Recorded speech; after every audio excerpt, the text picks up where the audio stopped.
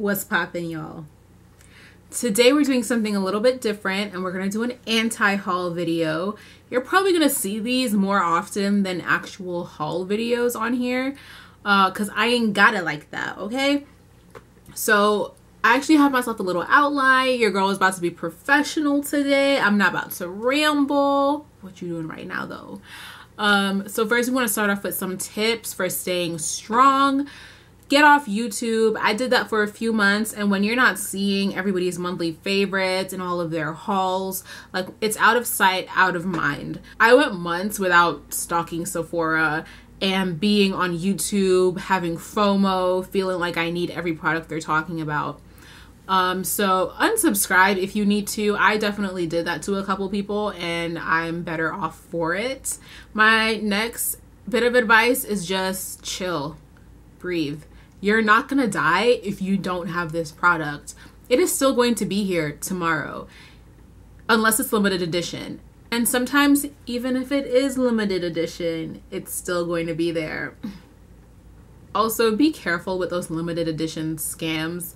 Kind of know the culture of the company you're dealing with. Like, when Anastasia says limited edition, you know they mean it. When Becca says limited edition, well, let's get on to the actual anti-haul. Today we're just focusing on eyes because I recorded this video already and it was 30 minutes long, so I had to take a lot of crap out. And we're going to be talking really just about palettes because that is really hard for me to step away from. It's easy to justify buying like a $6, a $10 liquid lipstick, but spending $50 on an eyeshadow palette, let me help you. Help me help you. I'm helping myself because I want some of these. The first one we're going to get into, and these are organized from hell no, don't want it, don't need it, to slick, I kind of want this, down to you might see me with this in a few months, don't snatch me for it. But the first one is the Too Faced Sweet Peach palette.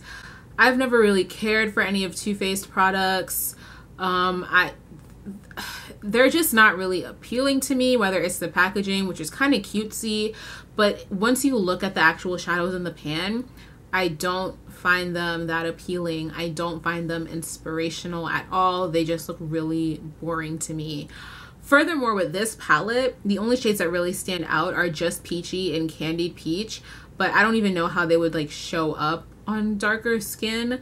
I'm actually going to try to up my videography skills and insert some stills of swatches. And I was particularly looking at Style and Beauty Doc's blog where she swatched a couple of these, like White Peach, Peaches and Cream, Georgia. It was like 50 Shades of Ash.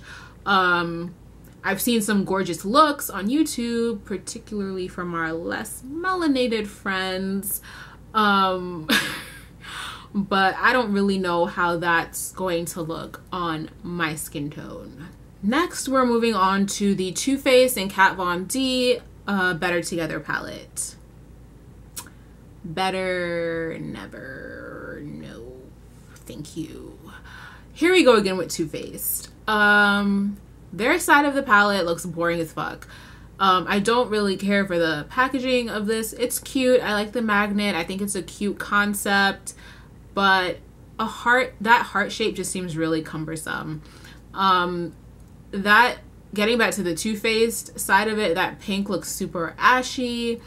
And I've seen reviews where people are like, yeah, the quality is just not there either. I've heard the Kat Von D side is awesome. As usual, I'm really interested in that gray and that red shade. But I don't need another matte black. I don't need another matte white. I don't need another champagne color. They could have cut that palette off after Swoon and Darling, and it would have been a cute quad, and that was it. Like, I really don't need all that extra crap.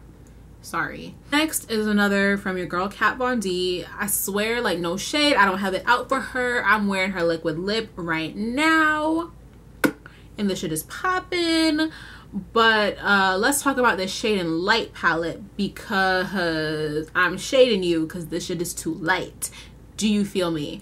Just looking at it, it's totally like uninspiring. I'm really confused frankly, about the hype. Maybe it's because, again, not many women of color are hyping it up. I feel like it's good for maybe like a makeup artist or somebody who's building their collection and they know that they just want those plain ass neutrals, like that's all that you want. But then I'm like, buy a Naked Basics palette, like it's the same damn thing, it looks like to me. And personally, I do prefer something more like the Naked palette because you do have at least a few shimmers in there. So if you want to do something a little more dramatic, you have that. I really don't think this palette is for dark skin because if you look at swatches of like particularly Lazarus, Lightus, Samael, Celios, Succubus, Ludwin isn't that bad because at least it has like some peachy tones to it. But the rest of these girls, somebody find out where Pikachu is because I'm only seeing Ash right now. I do want to try something from Kat Von D because I've heard that the quality of her shadows is amazeballs, but it's just not gonna be this one. Like, this is a no for me, dog. No. Hey, so I apologize, but this next palette was released after I had already recorded this video, but I could not resist the urge to come and let you see just how trash it is, and that is the Pastel Goth palette from Kat Von D. Kitty cat, baby girl, what's happening with these palettes? This palette is definitely not for brown skin. I don't really know what skin this is for because the quality just is not there, as you can see from this swatch that I am inserting. It is from an Instagram reviewer named Ripley. Check her out. I was really interested in this at first because I thought the pastel concept was really cool, and I hadn't really seen anything like it yet. However, I just feel like this is a miss. And this is another one that is limited edition.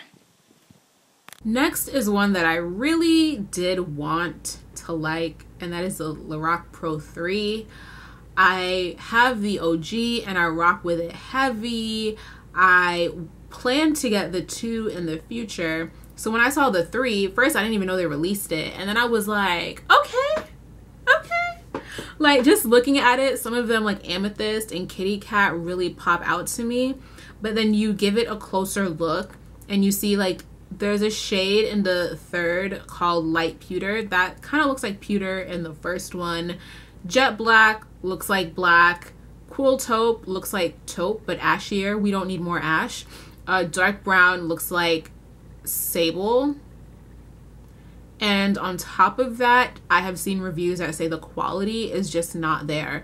So that's really disappointing to hear. If you don't have the original Lorac Pro palette and you know that you're going to want something more neutral, I would say, okay, go for it. Especially if you can go into stores and swatch it and know that you like the quality.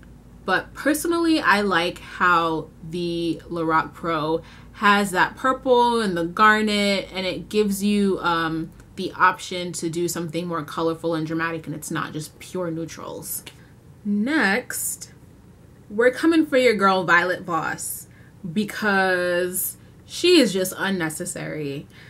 Now, if you look at this palette, like, the price point is tempting because you're getting 20 shadows for $45. The quality is seemingly good, but when you break it down, that comes out to just about $2 per shadow, and that's basically on par with Morphe. I'm not being bougie, like I have Morphe shadows that cost like $2.50 a piece, and the pigmentation is great, I like them, but the thing is, Morphe is not out here charging $45 for a palette. If you get a Morphe palette, you can get 35 shadows for $23. Violet Voss is out here charging $45 for 20 shadows. And for them to be roughly $2 each, I'm wondering like how great the quality is. I completely forgot that this was called the Holy Grail palette, and I was like, okay girl, Holy Grail for who?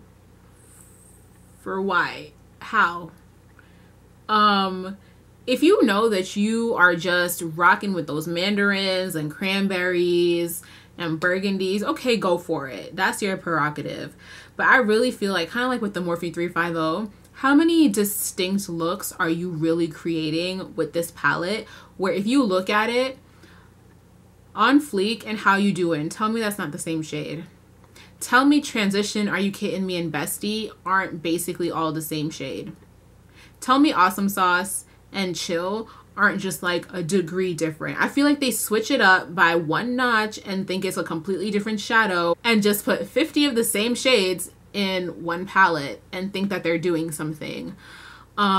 Additionally, I kind of feel like, can I really trust this company? Because if you look on their website, they say, oh, these shadows retail for $120 if they were sold separately.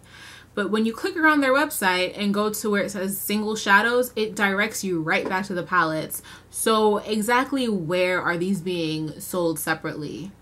Who is selling these separately? To whom are these being sold separately, girl? Come on.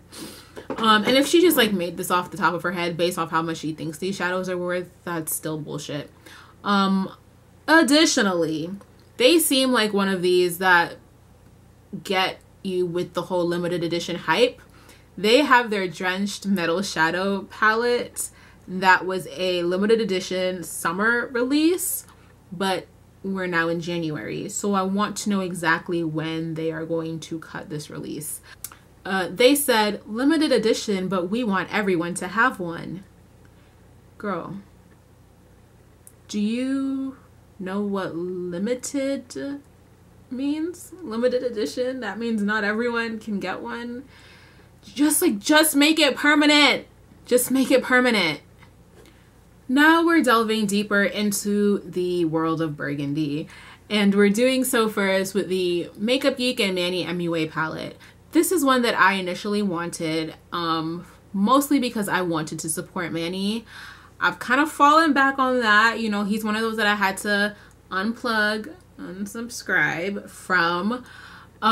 It was originally supposed to be limited edition, but it's still on their website. It's currently sold out, but it seems like they have plans to bring it back. Based off the swatches on their website, I do not believe that this is brown girl friendly. Sorry, I'm gonna stop saying girl. It's not brown person friendly. Brown men can wear this too. He and Jacqueline rave about Beaches and Cream being a great transition shade. Clearly not for anyone darker than like NC30.